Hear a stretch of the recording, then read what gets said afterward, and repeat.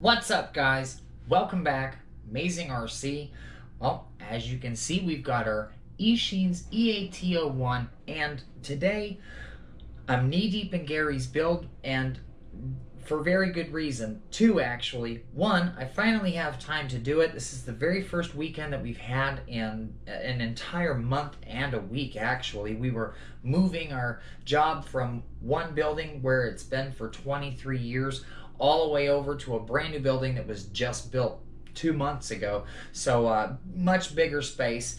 Well, now that I have a bit of time, I just got an email from Gary, who this build, remember, we're trading these trucks. We're going to build these 6-wheel drive Eachines any way we want to, and then we're just going to trade them. Gary's building one, RC Trailcats, I'm building one, and being I had to work for a month and could really associate no time to this build at all, I'm a month behind, and the one Gary built is actually on the way here right now. So I got the electronics done. If you remember, we upgraded everything in this truck. We tore everything out: the steering servo, the battery, the receiver, and whatever combo.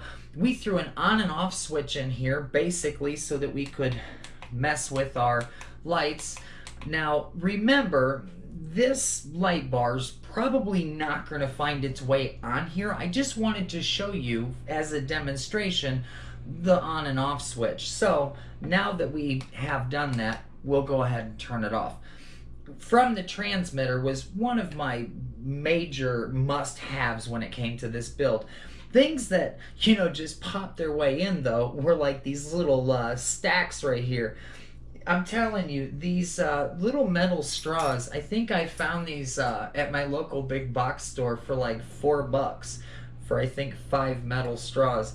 And I just cut out these killer stacks. Now, they're not in there right now, but I mean, they're cool. You know, they have the metal straw. I just cut a little bit off the top, a little bit off the bottom, and I'm gonna get these in here. They're gonna look stellar. But you can make exhaust, you can beef up your link suspension and your rock crawler. These things are great. Check them out for sure. Remember, we did our DumboRC X4 Transmitter, X6F receiver by DumboRC. Now that gives him a bunch of auxiliary input output, so he can hook up some more lights or another on-off switch if he would like to. Right now, this truck for another, oh, I don't know, 24 hours is $42 with the canvas top.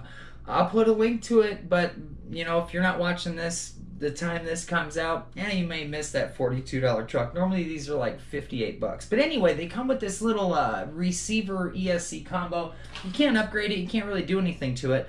I decided, seeing as how this truck came with proportional steering and was already set up for that, that I would go ahead and rip everything out and start fresh. So we did the Dumbo setup as far as the receiver transmitter. We've got our on-off switch from banggood.com. We went with this cool little Reedy 2S battery. I figured this was going to be good enough because this ESC that we got from Banggood, it can take up to a 2S Lipo. Now, I've seen in the comments below that a couple people put a 3S battery on it.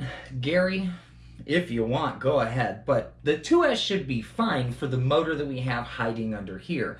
This little 2S actually comes in the CR12 or something. What is it? The Team Associated 14 or 12 scale. I don't remember. It's a little blue pickup truck, and I had one for a little while.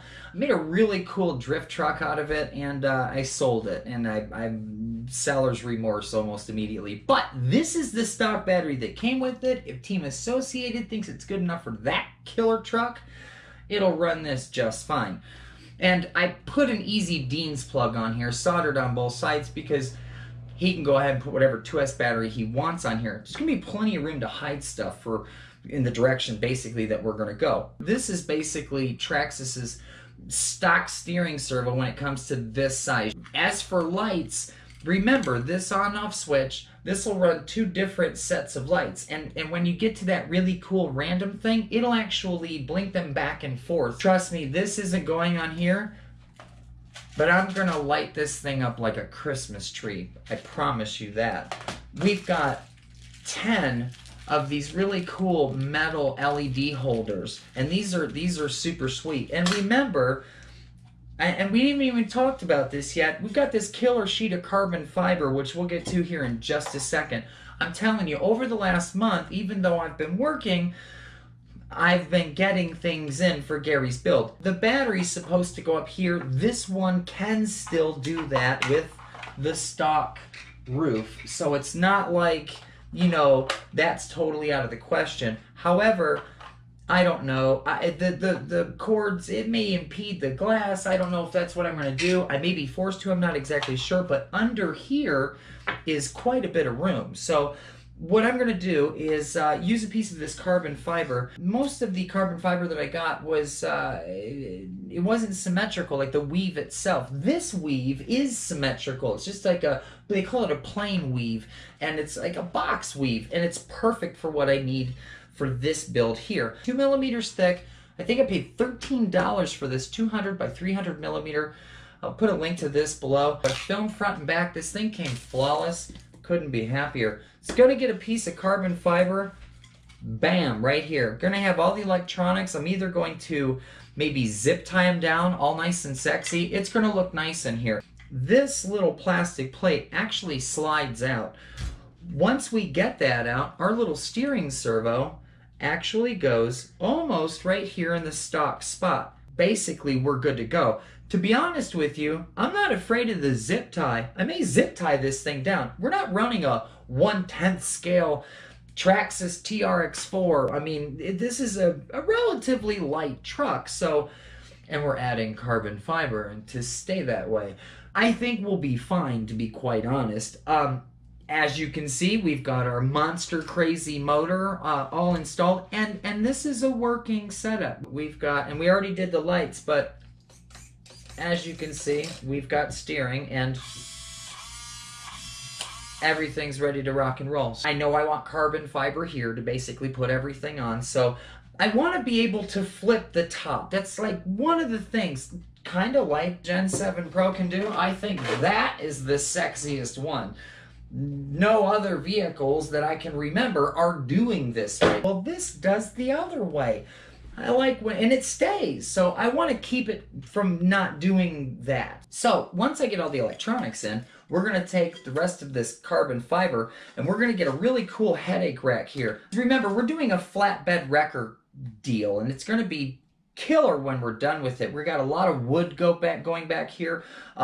We got this as far as a headache rack, and I want to do this just a tad bit taller than the roof line itself, because then that's where the metal housings and LEDs are going to come into, and again, our on-off switch, along with lights underneath and the lights in the front. Plus there's a spot for a second LED. We're going to add those as well, possibly with 2 different colors, but a better quality LED.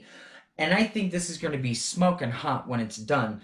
Then we're going to go to paint, and for that, you're going to have to wait until the next video. We got a ton of stuff coming, guys. I can't even list it all right now. I'm so glad to even make a video because we've been so busy with work. I'm super duper tired if you can't tell, but I had to get down here and get on Gary's build because he told me that mine was on the way.